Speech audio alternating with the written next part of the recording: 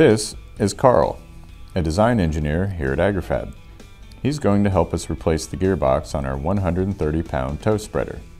The only tools you'll need for this repair is a pair of pliers, a 7/16 inch wrench, and a 1/2 inch wrench. During this video, we'll be referencing lefts and rights as if you were looking at the logo of the spreader while it is upside down being repaired. The first thing we want to do is remove the agitator pin from the bottom of the hopper. This spreader has a gearbox cover, so let's remove the 3 pins holding it in place and set it aside for reassembly. Take note of the orientation of the gearbox. Referencing this view, you'll want the gearbox axle pin facing the left. Then remove the pin securing the spreader plate to the gearbox assembly.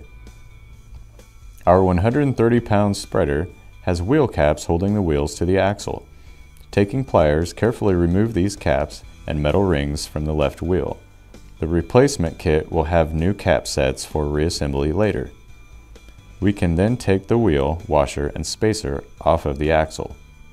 The right wheel will have a pin securing it to the axle. Take this pin out before removing the wheel cap. Like the other side, we will remove the washer, wheel, and spacer and set them aside. Moving to the left hopper support leg, we'll need to remove the 2 bolts attaching the support leg to the hopper. Directly above that support leg, we'll remove the bolts attached to the crossbar and hitch tube right below the axle. To the right of the axle, we'll remove the bolts attached to the other side of the crossbar. Optionally, you can also not remove, but loosen the support leg bolt right below the axle as well. Come back to the left side of the toe spreader and slide the hopper support leg off of the axle. We can now pop the gearbox assembly out from the hopper and slide the axle out from the hopper leg.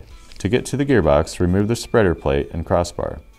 Set aside the gearbox pins if you haven't already. During this time, you'll be able to replace the old bushing in the crossbar with a new one. Place the crossbar and spreader plate onto your new gearbox. We can also secure the spreader plate to the gearbox with a new pin. Place the gearbox back into the hopper and slide the axle back into the hopper leg, making sure the gearbox pin is facing the left. Slide the left hopper leg back onto the axle, securing the crossbar around the hitch tube and the hopper leg. Move to each side of the crossbar and replace the bolts we removed earlier, loosely screwing them in. We can now attach the left hopper leg back onto the hopper. Once all bolts are in place, we can tighten them all to properly secure the frame. With our frame reassembled, place the gearbox cover back onto the gearbox and secure it with 3 cover pins. We can now put our washers, spacers, and wheels back on. On the left wheel, we'll fix the wheel cap kits back into place. Slide the metal ring onto the wheel axle and with a soft rubber mallet, tap the plastic caps into place. Replace the axle pin by the right wheel to secure them together and fix the other wheel cap kit to the wheel. Once everything is back into place, put the agitator pin back into the hopper and we're done.